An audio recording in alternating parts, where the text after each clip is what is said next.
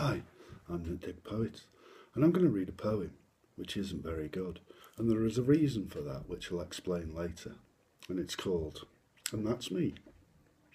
I went to a river to find a D, and I found one in the River Dee.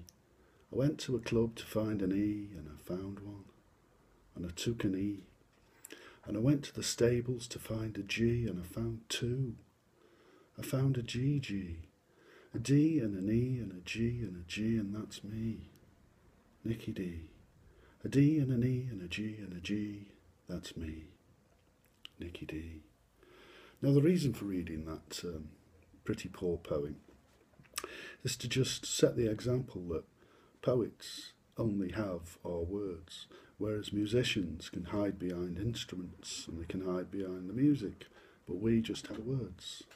So here's a guitar, and I'll do the same poem set to music, using the chords D, E and G. How's that?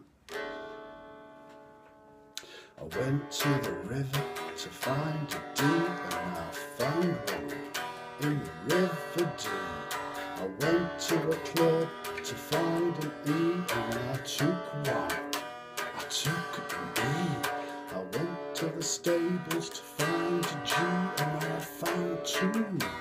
I found a GG, a D and an E and a G and a G, and that's me, Nicky D. A D and an E and a G and a G, that's me, Nicky D. See, it sounds so more interesting when it's set to music. Well, I think anyway. But us poets, we don't have that luxury. We've just got our words. See you later. Bye.